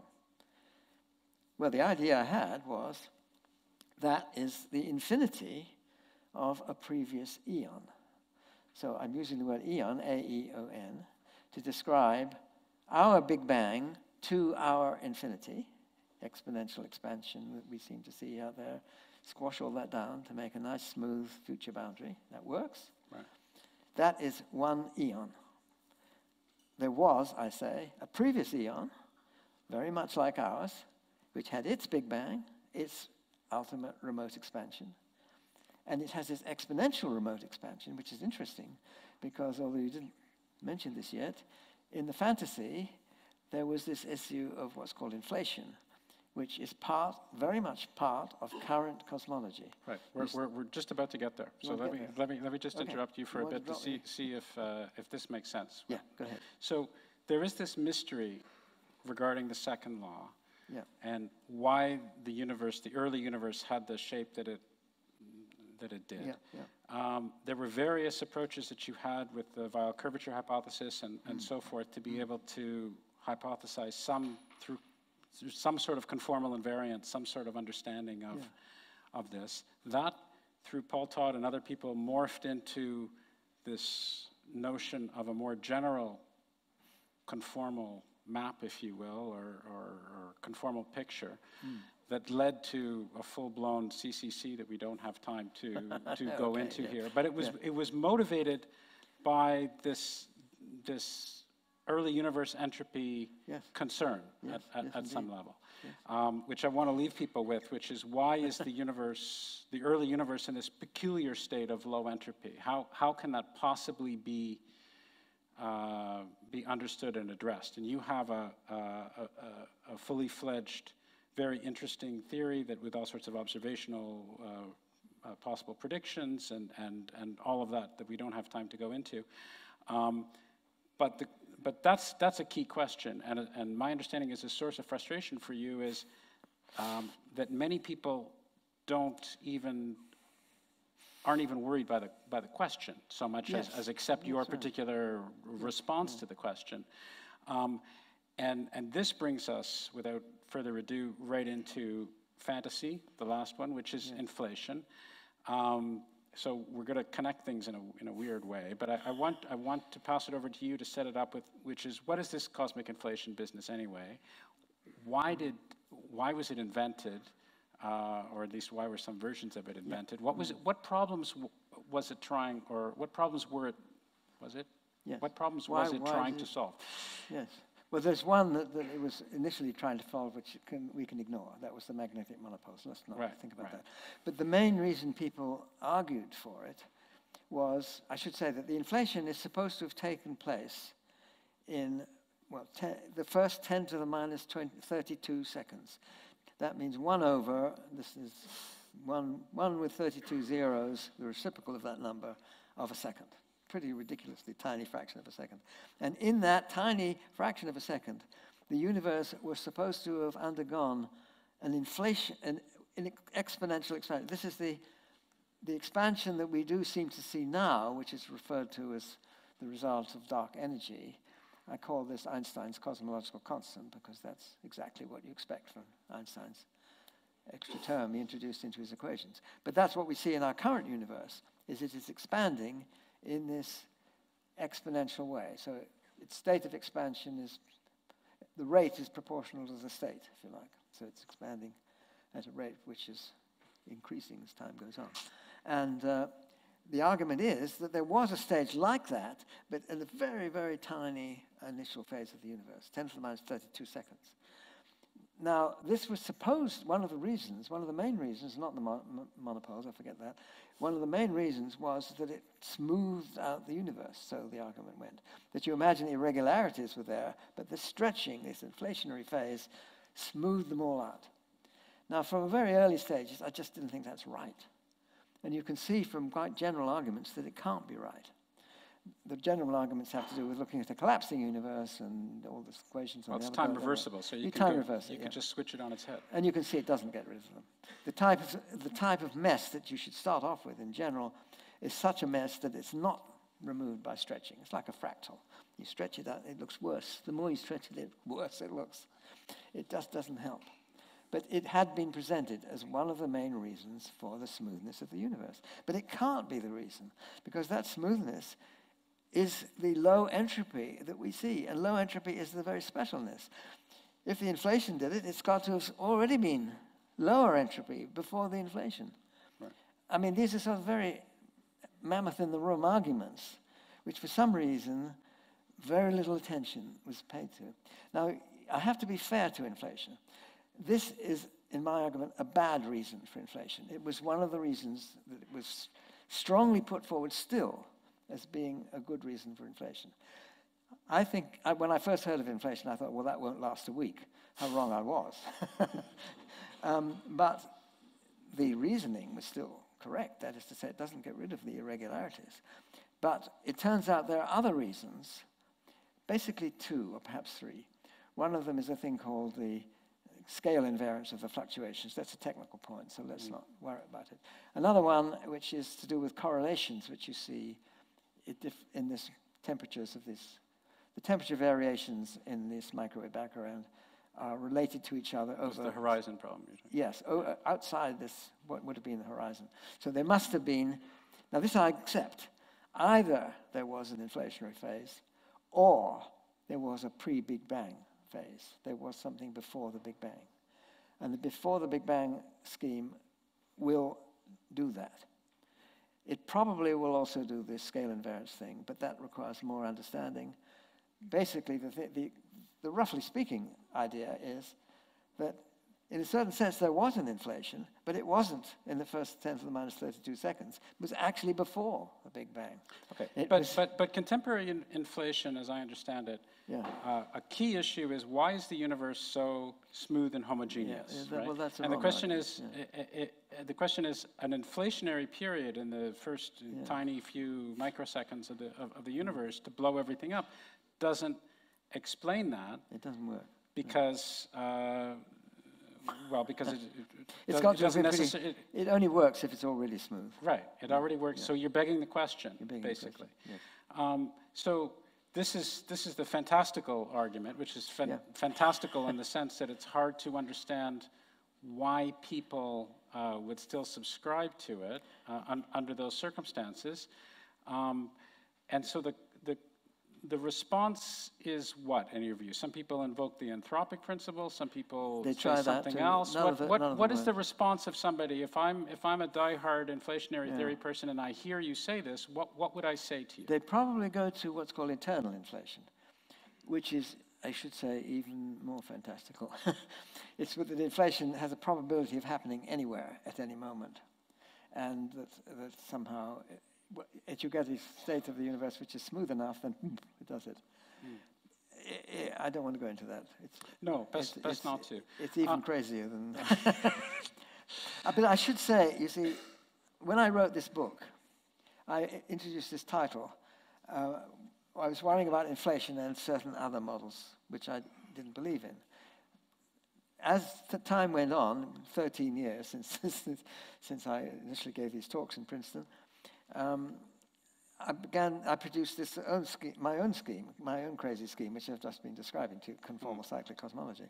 And I thought, well, my scheme also is fantastical, in a sense, but we really need fantastical ideas because the universe is fantastical. I mean, even quantum mechanics, you have strange things. You need a fantastical theory to explain the odd things that we see. It's just got to be the right fantasy. So I take a little bit of a softer line with regard to fantasy and say, okay, fantasy in itself isn't such a bad thing. You actually need it. It's just got to be the right fantasy. So let me move a little bit before we're almost ready to open it up for questions. Before I do, and I'm going to forsake the twister stuff because I think that's going to be too difficult to... well, I've more or less, in a sense, you've said it, because it's this argument that these complex numbers should play a deep role. Right, so let me, instead of explicitly asking about twisters, let me try to, and I'm going to ask about a few sociological things before we open it up. But let me get back to something that you alluded to earlier, which is that you said some time ago that you had a public argument against string theory in terms of the dimensions and functional freedom and so forth, which is illustrated here. But you also had a private argument, which is alluded to at the very end of end of your book. So I want you want me to give that one? I want you to give that one. Well, it's public now. It's in the book. It was really, you see, this idea of twistor theory, which, as I say, as you say, I'm not going to go into any detail. It was trying to take note of certain rather remarkable features of A, relativity theory, B, quantum mechanics, which have to do with these complex numbers. So it's not just that the complex numbers form a basic part of quantum mechanics. They also do, if you look at it in the right way, a basic part in relativity theory, which has to do with the celestial sphere and the transformations on that sphere when you move very fast, and relativity does to it. And these, again, look like complex numbers are the way to treat it. So the complex numbers were the link between relativity and quantum mechanics. When you look at the picture, the relativity picture in this way, now which has to do with the celestial sphere. Now the idea is the celestial sphere in this picture has to be looked at as a Riemann sphere. This is going back to our original discussion. So it's really a one-dimensional, one complex dimensional surface, and the transformations are exactly what you would get from that. So the argument is that the complex numbers are showing themselves also in the structure of space-time, if we look at it the right way. And the twistor theory is meant to be a way of looking at physics which brings out this role of the complex numbers. Now, the private reason, you ask me, is this simply only works for 3 space and 1 time dimension. Now, I always regarded that as a real plus. I said, well, we've got to understand why, in some deep sense, space has 3 dimensions and time 1 dimension. Well, this idea only works when it's like that. So this was a big motivation for twistor theory right from the start. So if somebody comes along and said, well, I've got a wonderful idea, and really there are all these extra space dimensions, I say, oh dear. I want only 3 dimensions, because twistors and things like that only work properly. You can find versions of twistors in other dimensions, but they only work properly with all the nice features which come out of it in 3 space and 1 time dimension. So that's the private reason. Yeah. It's public now. So there are all sorts of curious things that physicists seem to be subscribing to. They're prey to fashion. They don't seem to be motivated, at least some of them, to address some of these key fundamental questions head on. They seem to be begging some questions at some level. Are these examples of fashion, faith, and fantasy that are happening in contemporary theoretical physics, is this worse than it used to be, do you think? And if so, why do you think that might be? It's probably not worse, but it might be.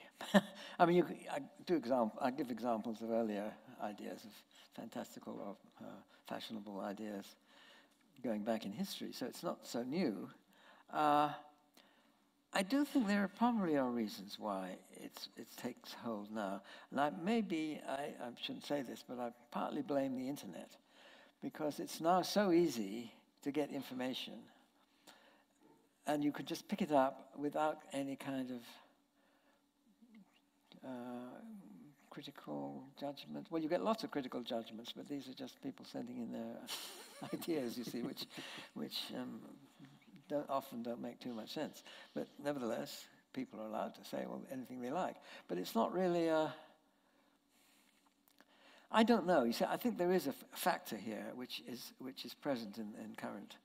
The way that information is too easy to spread, in a way, and that ideas, you're caught in this mass of different things, and you have nowhere to go. So you tend to look at what are other people doing, you see. Right.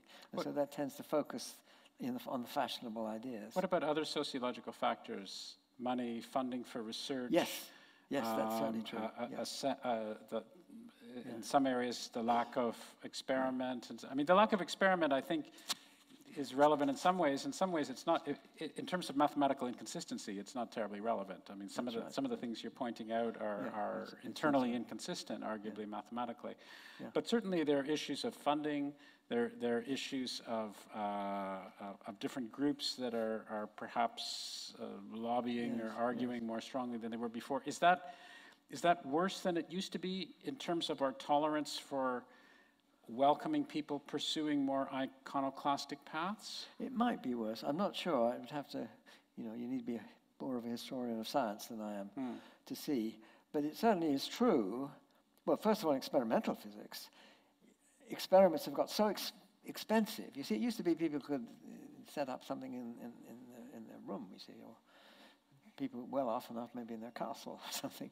But it wasn't so hard. People could design experiments that you could see the results of without huge expense and without enormous numbers of people working on it. But now you think of the CERN experiment, you think of the LIGO, you think of these are huge things with enormous amount of preparation over years and years and years, lots and lots of money involved. And who decides which experiments should be set up? Well, there are committees, you see, obviously, of scientists, distinguished scientists. And these scientists are likely to be people who are distinguished because they've had important ideas in the progress of science previously. And so therefore, their main interests are in those areas which have already been fashionable for some, or they've made it fashionable maybe. I mean, I'm not quite sure what the moral is here, because clearly those are the people who should be judging. You want people who have the expertise to make these judgments. But there is presumably a tendency for people to design or think about funding experiments. You have to have a lot of top-notch theorists and experimenters who are deciding what directions are for new experiments. So it probably does tend to freeze things in currently fashionable directions. To some degree, I wouldn't say it's... But the other thing I think you were worried about were graduate students and so on, wanting to know what area to work in. And I've had problems with this. I mean, we had quite a big group working on twistor theory, which was fine. There were a lot of problems in the area. But you tend to find after they left, they'd go on into banking or something else. You see, they wouldn't continue with doing twistors. Oh, a few of them would do. A lot of string theorists go into banking, too. Yes, they go into banking, too. That's probably true, yes. I mean, that's where the money is, so you can see why they do that. But it's hard to get jobs often in these areas. Twistor theory had a bit of an advantage in a certain sense. The physicists paid no attention to it, but the mathematicians did, because there were certain spin-offs, if you like, in areas of mathematics, which attracted a fair amount of attention. Very good. I think it's time to open things up for questions. So if I can just, so there was one person. Howard, just so you know, hi. What we're going to do is, because there's only 2 microphones, we're going to take a couple of questions from downstairs, first of all, and then we'll go upstairs and do upstairs. Okay. So for the moment, just downstairs, people, please put your hands up. There's a gentleman right next, I'm not even sure it's a gentleman. There's a person right next to you with his or her hand. That one? Or this one? The one right in front of you. One in front of me, there you go. Hi. No, it's not You've mentioned philosophers a couple of times, but if you are a philosopher currently, there does seem to be quite a lot of, I don't know quite what the word is, but often you seem to be a bit looked down on, perhaps, by some of the scientific community.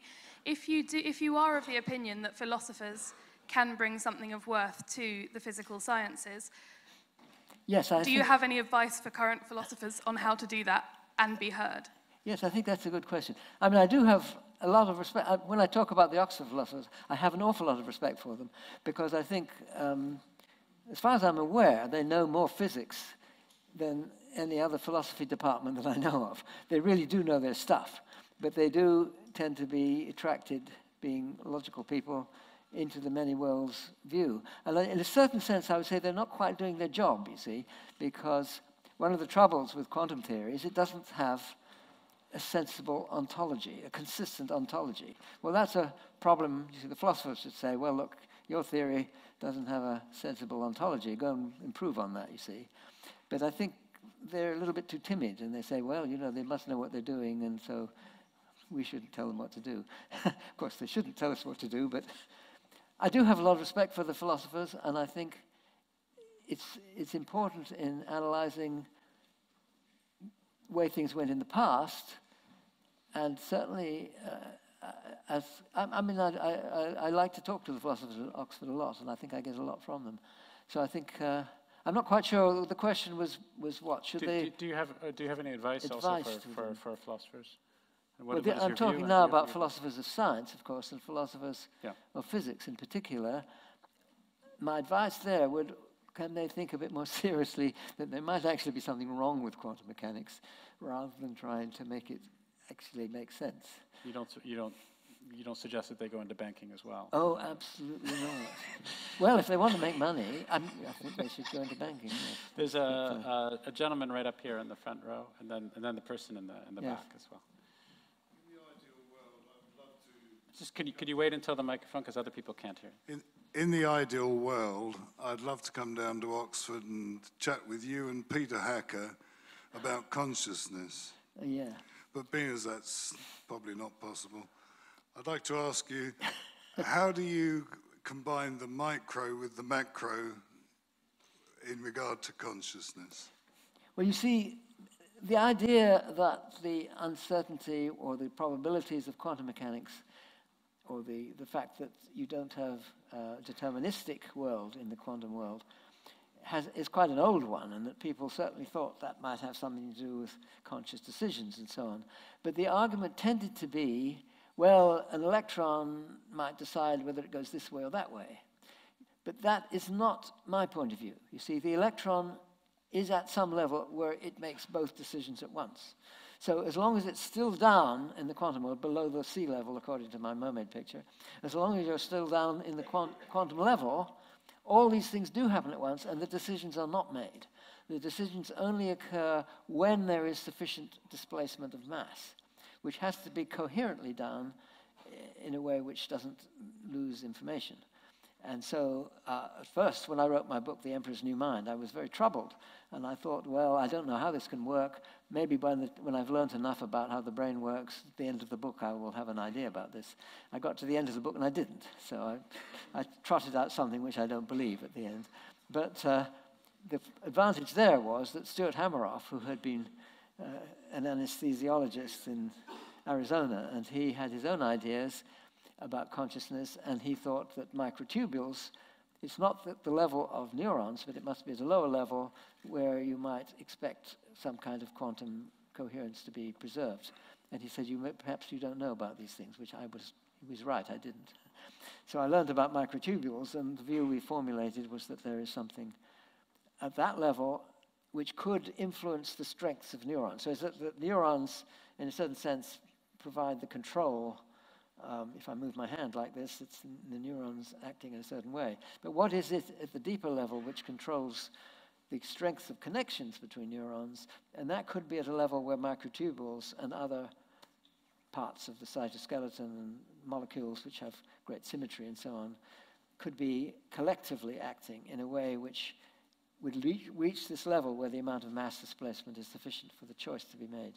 So I think this rough answer to your question is that. I hope that helps you to some degree. Great, thank you. Sorry, I think we should move on because there are lots of people with their hands up. Yes. Gentleman at the back.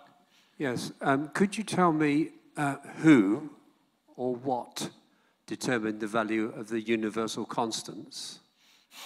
And I thought why can't we predict them theoretically? Yes, well, there's this great puzzle about constants of nature. There's a bit of discussion about this in the book. Some people argue what's called the anthropic argument, and they say that if these numbers, let me explain, some other people may know what's meant here. One of the examples is there's a thing called the fine structure constant, which is very important in determining the strength of electromagnetism. And this is a number which is roughly the reciprocal of 137. And Eddington tried to make a theory out of it being actually the reciprocal of 137. It isn't. It's observed not to be quite that now. But there are other numbers. Some of them are huge. The most obvious one is if you think of a hydrogen atom. It's got a proton and a neutron. It's got a proton and an electron, and they attract each other electrically, and they also attract each other gravitationally.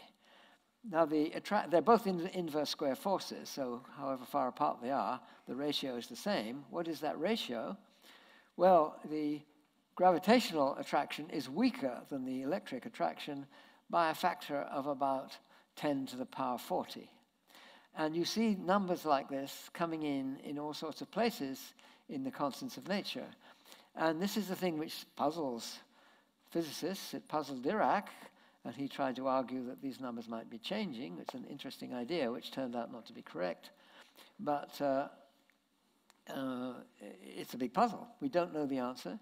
Maybe the anthropic argument, which says, roughly speaking, if these constants had different values, you wouldn't have life, you wouldn't have intelligent life, and therefore universes with those wrong, in a sense, values for these numbers, we couldn't be in that universe, but we could be in one where the numbers are right. So this is the sort of argument that people use. They say that these universes are all there stacked up next to each other in a sense, but we can only exist in one where these numbers have the right values. I'm very troubled by that argument. I don't like it. There is a discussion of the anthropic principle in the book. So if you want my point of view, I think the best way is to turn to that part of the book. But it's not resolved. There are one or two examples where the anthropic argument plays a role, in a genuine role. It usually plays a role which is more or less a giving up role, such as in string theory now, where according to conventional string theory, there, I forget how many it is, 10 to the 500 or something or other, different possible theories, and the argument is made that the only ones that could exist are the ones which people could live in. People being taken in a very general sense. So You're not the only one who doesn't like the anthropic principle. As you Yes. know, there was a famous American newspaper. Well, he was a mathematician, but he also wrote a regular column in Scientific American by the name of Martin Gardner, and he reviewed famously a book on the anthropic principle that had all these different types of anthropic principles with all these different acronyms. There was FAP and MAP and the strong and the weak and all the rest of that. And he came up with his own anthropic principle in his review. I think it was called the completely ridiculous anthropic principle, or words to that effect, which of course was crap. But that's yes. that was. Yes, that's Martin Gardner. He was a little bit more forthright, I suppose. There was a Absolutely. gentleman, one gentleman right here had his hand up, and then I think we're going to go upstairs. How significant would you say your ability to visualize impossible scenarios was in your scientific career? How much do you think that was an important factor? I'm thinking of Escher and the impossible staircase, which you helped devise. Well, I've certainly been somebody who thinks very visually. This is, when I think about mathematical arguments, I tend to think very visually. It's just what comes naturally to me. But the impossible, in the book again, there is a picture of this impossible triangle, which was stimulated by Escher. I went to an exhibition of his when I was a second-year graduate student, and then I produced this triangle, and then my father developed it into a staircase, and then we sent this to Escher, and he made 2 of his prints based on these. So we stimulated each other. But the impossible triangle, later on, I realized it was a curious thing. I was being interviewed for some article, I think what it was, and I was talking about twistor theory, and I was saying you can use twistor theory to solve Maxwell's equations, the theory of electricity, magnetism, and light. So this wonderful theory of Maxwell's. And you can formulate solutions of Maxwell's equations in this very neat twistor form. But to explain it properly, you have to do something called cohomology. And they said, this wasn't part of the interview, we were just talking. And so she said, well, what's cohomology? So I said, oh, there's no way I could possibly explain that at this level, you see. Then I went home, and I was sleeping, not sleeping, awake in bed, I think. And I realized that this impossible triangle is an example of cohomology. It's a very good representation of cohomology. So I went back and said, look, yeah, you can explain that. But she didn't use it. But in the book, again, I do use this example of showing it's something where you have an idea which is locally consistent, but with an ambiguity. So if you have a picture just on a flat piece of paper or a piece of canvas or something, and you draw something, now you don't know how far away that object is. It might be very far away and bigger, or it might be much closer and smaller. It would be the same shape. So there is that ambiguity. Now, as you go round, you might make use of that ambiguity. So when you've got round to the beginning, it's inconsistent. You have no consistent way of attaching a distance from you for that shape.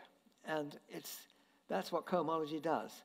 It's an example which illustrates cohomology. So I thought that as a way of understanding this idea, which plays an important role, it's a sort of non-local feature of twistor theory, which in some respects reflects the non-local features that you have in quantum mechanics. It's one of the most mysterious things about quantum mechanics, is that you can't fully describe what's going on in any local region. You've got these non-local relationships between things in different places, which it's hard to see these effects, but you can do experiments which see them. And this is an example of a sort of cohomology idea. So it seems to me, although this is not developed very far, that these pictures do enable us to think about, in a more concrete way, some of these rather sophisticated mathematical ideas. Great.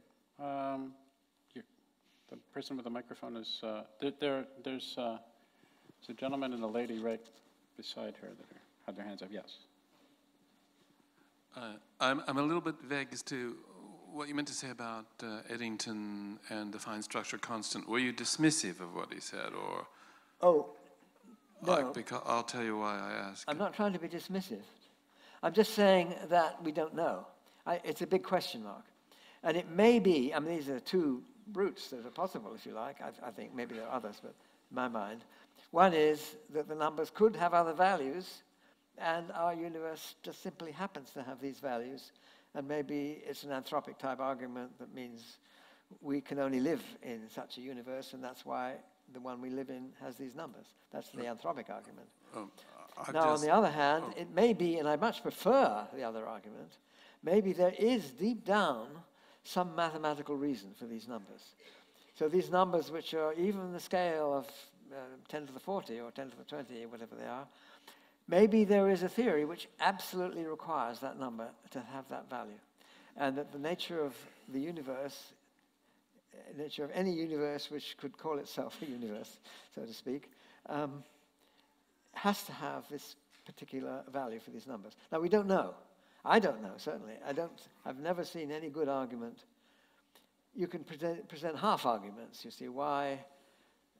You see, there was this coincidence that Dirac was very puzzled by, that if you measure the age of the universe in sort of proton units or electron units, you come to a number which is like 10 to the 40, which is a bit like the ratio of the electric to gravitational attraction of a proton to the electron in the hydrogen atom. Now, is this a fluke? Or if there's some good reason for it, well, the age of the universe is not a constant. The universe is getting older.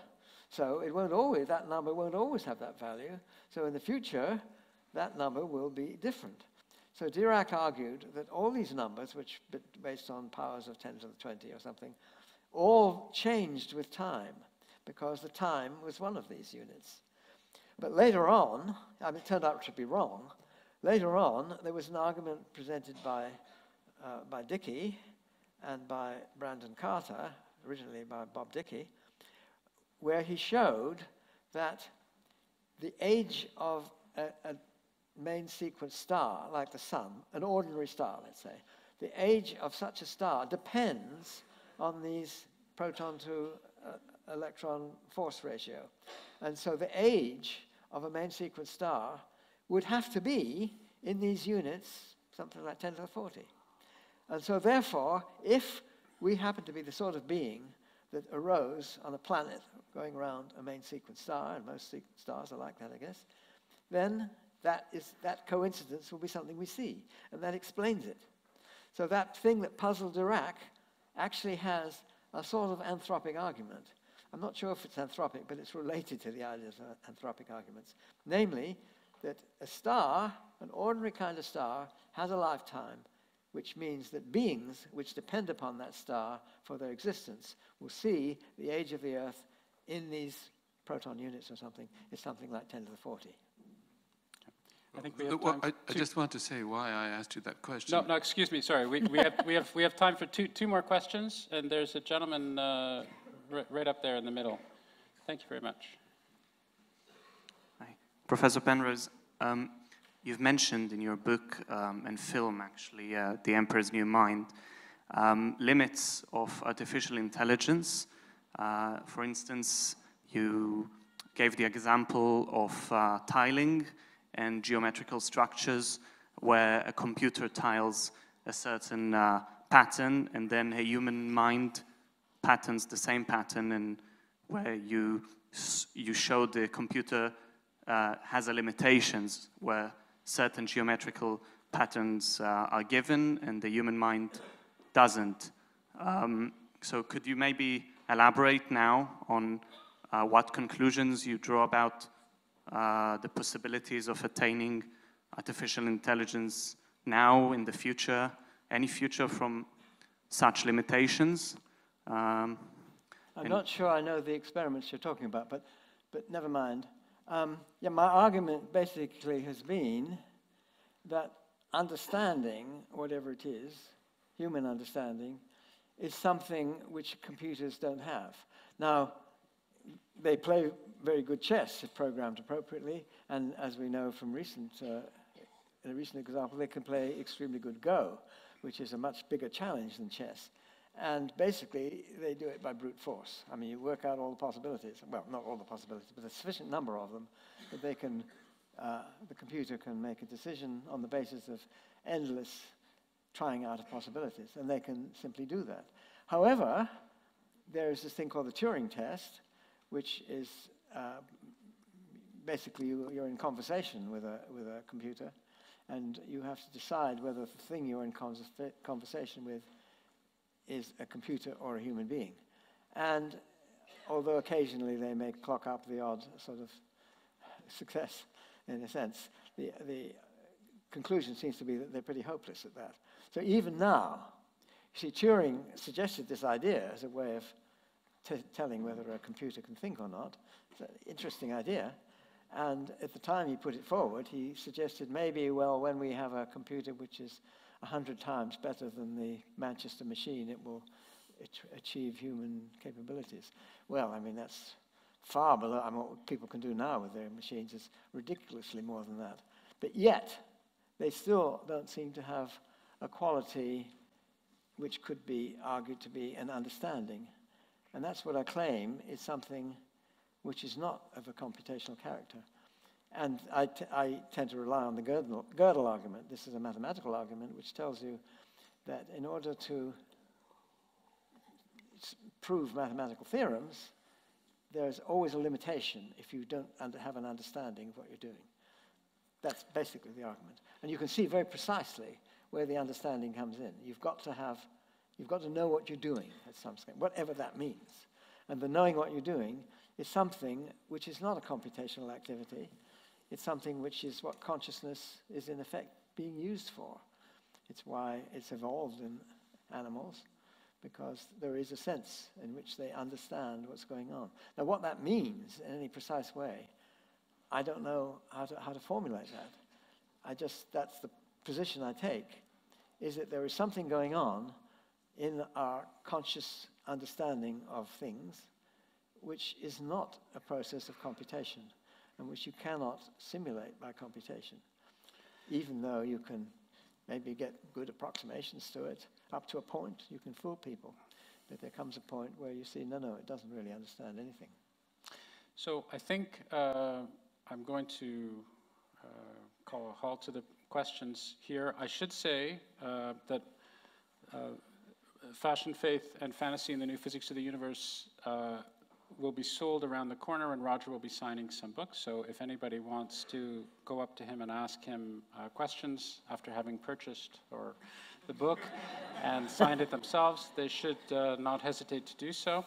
I should also say, pushing my own thing, that there is a detailed series of videos of Roger on Ideas Roadshow, as well as detailed videos with Nobel laureates Tony Leggett and David Pulitzer, physicist Paul Steinhardt, Nima Arkani Hamid, and many more.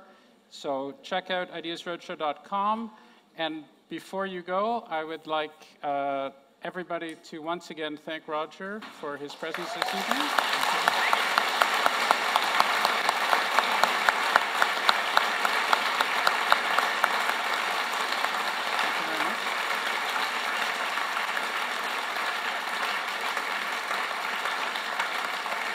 Thank you.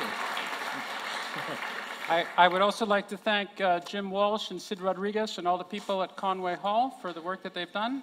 Thank you all very much for coming. Have a pleasant evening and good night.